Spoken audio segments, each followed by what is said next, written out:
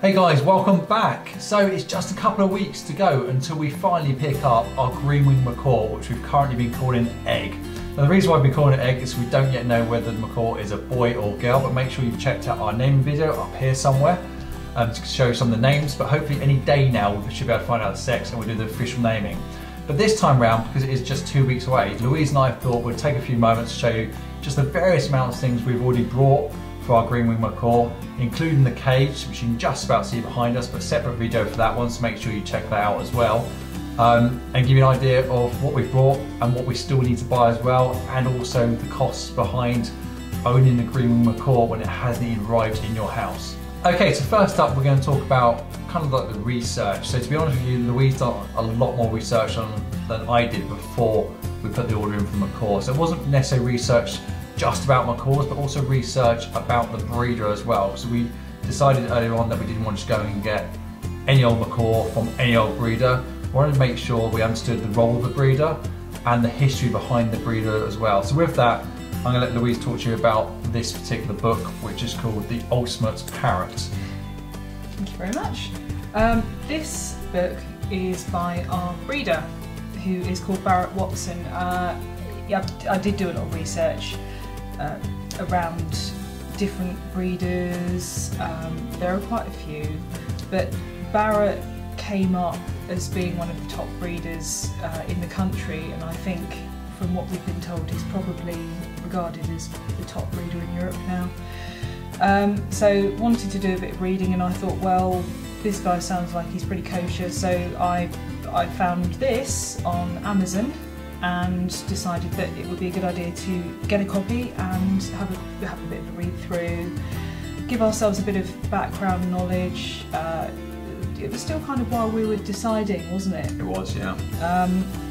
And it's a really good book actually. I think it's kind of concise. It goes through the different sections in terms of the type of parrots, the breeds you can buy, their general behaviour, where they come from in the world, how they nest. It goes through anatomy, which is really interesting. There's some sections on husbandry, recognising some of the sort of common illnesses or ailments that you might come across. So really just sort of everything you'd want to know about owning a parrot and obviously taking them macaw. So I think what we'll do, because it'd be useful, let's do a separate review on that book for our subscribers next time round. But let's move on to the rest of the stuff that we bought already for the macaw. So rough price on the book? I think I got this one for about £12 online. It's about £12. Check out Amazon as per normal for that particular book. So then moving on, we also have another book for you. So again, we'll do a close-up of this one. This book is called The Parrot Wizard's Guide to Well-Behaved Parrots, 2nd edition. And this is by Michael, I'm probably going to mess up his surname, Sajin. But this basically is from The Parrot Wizard. So if you're on YouTube, you obviously are right now, just do a quick search for The Parrot Wizard. You'll find a really great guy, a lot of great video content. So we found him on YouTube first and we decided to buy his books. And again, similar to the book from Barrett, who is our breeder, but from my point of view, really easy to read. This is my current train read when I'm commuting to work, so recommend that one. And this retails at roughly the same price. I can't see off the top of my head right now, but what we'll do, oh yeah, $45 US basically right now. So probably about £30, but we'll make sure we link all these books and everything we're talking about in the descriptions below to make it super easy for you. So really moving on to the next category of things we brought for our parrot is really all about training, and it's still not working on Louise. But so you would have seen these before, you would have heard them for sure, and this is simply a parrot clicker. So the idea behind this is to use this sound and then do something with the parrot, simply reward it or get its attention. So okay, we've been reading about this. We're new to training macaws, we've not hidden that, and we haven't even got our macaw yet. The idea is we're going to use this clicker to either reward good behaviour or to get the bird's attention. So make sure you find out how that's been working out for us. And this was brought from our main, I guess, parrot retailer in the UK called Northern Parrots, and for just a few pounds. So still not working, but let's move on from that one. I guess along the same kind of theme as well, we just have like a water bottle here. So macaws like to shower like a lot of birds do, except Angry Jed. Make sure you check out his YouTube playlist as well. That's our Paris hawk. But so this really is just a spray bottle for spraying down the macaw. Now look, ideally we'll get to the point where the macaw will be happy enough to shower. So we're happy enough to come into a shower with us, or actually go and stand in the shower, or have a hose pipe outside.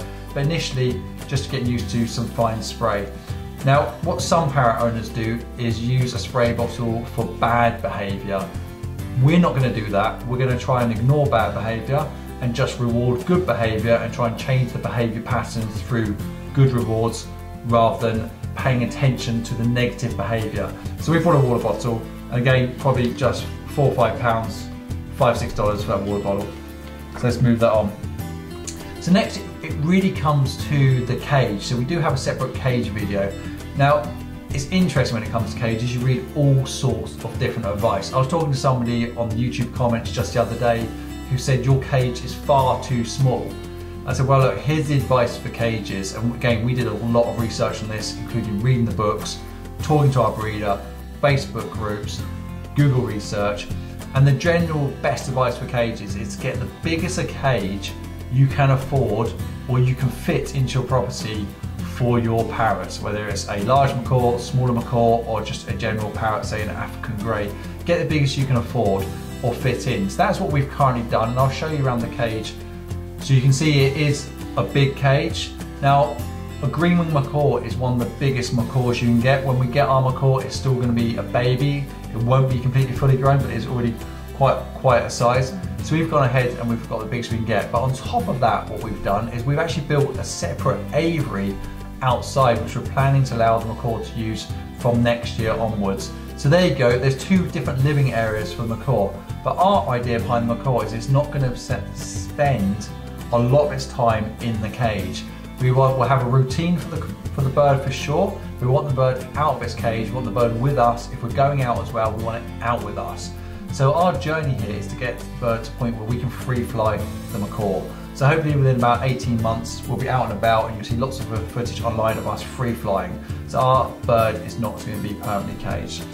But so let's go on to toys for the cage. So this is our first choice of toy, which is basically a few logs, a few different bits of rope string with a coconut shell underneath. So very colourful and bright, just like the macaws themselves. They like these types of toys.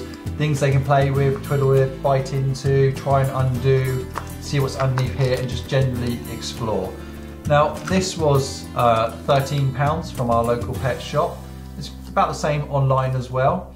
Now our advice around having a baby bird, and also when it comes to toys, is very much less is more. So don't go and buy a cage like we've done and put loads and loads of toys in it and then go and put a baby parrot in there. It's just going to be too much, it's going to be overwhelmed, it's not going to know about it.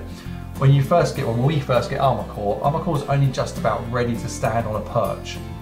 So the idea is you have the perches in there, you have the perches as close as possible to the food, so they don't have to climb up and round through an assault course, dodging toys to be able to get to their food.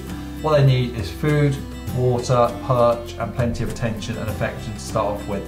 So right now we've pretty much gone for one toy, and that's all we'll do until we see how the bird gets on with that toy and how the bird develops in the coming months. So let's move that one off. Having said that, just as a bit of fun, we did pick up this little chappy here, which is just actually, it's a dog toy. So it is bird safe as well. It has got a reinforcement within inside it so it doesn't get ripped apart. But we saw some stuff online and some different channels that we follow, Shelby the macaw, Mikey and Mia the macaw, we profile those, we recommend you do too. And we thought, Joel, this is pretty cool. Some of those birds have different toys, and so we wanted a toy as well. Actually, it possibly wasn't on those two. I'll find out who it was and we'll make sure we link below. So that's just been a bit of a joke. The bird might even get on with it. Looks a bit like you. Hey Daddy. Hi Daddy. And apparently it looks a bit like me as well. Okay. So moving on and going back, we do also have a rope perch, which we'll put in there. Now we might not put in there on day one. This has a couple of mounting points, one in the middle to go onto any bars. then a mounting point at either end as well. It's just really a way of using it as another perch. Because as you've seen with our particular cage, it only came with 2 perches. So this may not be in there straight away, but we'll just see how we get it set up. And we're actually going to set it up in a separate video, which will follow this video. So watch out for that in about a week's time. So that's really classing that as a perch rather than a toy. And then I just realized we did buy a spare toy. So everything that I've just said about toys is relevant, but because we don't know what our bird is like, what it likes, what it doesn't like, we bought a secondary backup toy, which is just, again, a whole load of blocks of different shaped wood, loads of bright colors again. Birds particularly like this. Just attached to the top and then just hang down, and you can actually bend it around a little bit as well. So this one was, again, £15, so about 20 bucks, just under 20 bucks, 18 bucks. And we'll see how it gets on. But really, just again, to reiterate, this is a backup toy. We're not putting it in the cage straight away. It's just a spare one in case we get through on rather quickly. And I think that's the thing with Macaws, is you can change their toys around over time. Don't just leave them all in the cage, swap them around, have some spare ones ready to go, because they will get through them. They play with them, they destroy them, they'll bite them, and they'll eventually break over time. This is something that we've managed to forage for rather than buy.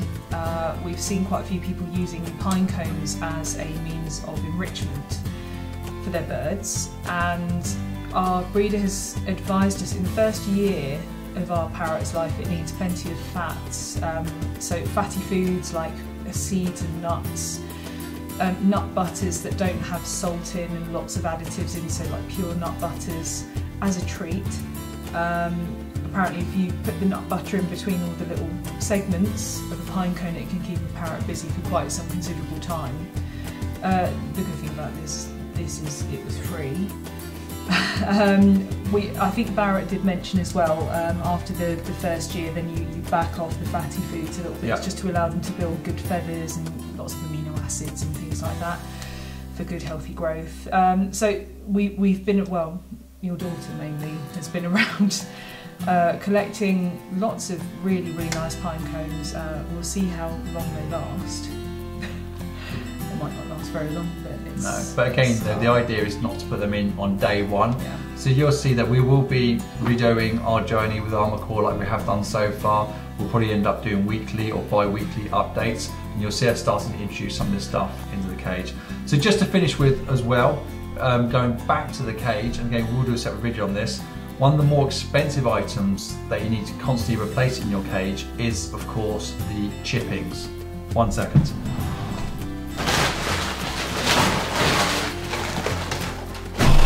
So, you can't see me, but you can see this. So, wood chippings. Over here, this is a 15 kilogram bag. This is number 8, which dictates the size of the chipping. So we've gone for a larger size to see how we get on. And this is probably just about enough to cover the bottom of our cage.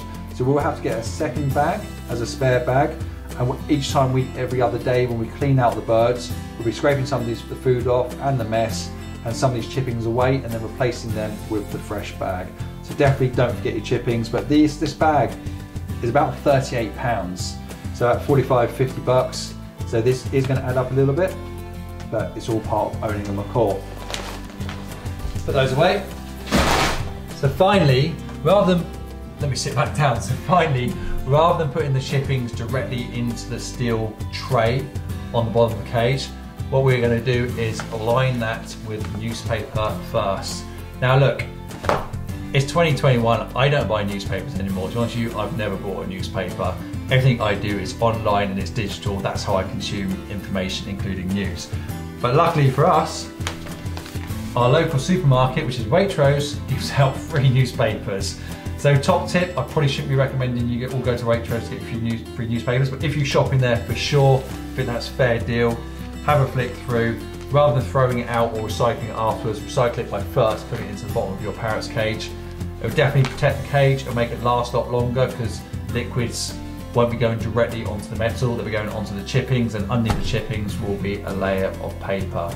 It's a little cheeky tip for you. It's our top life hack this week.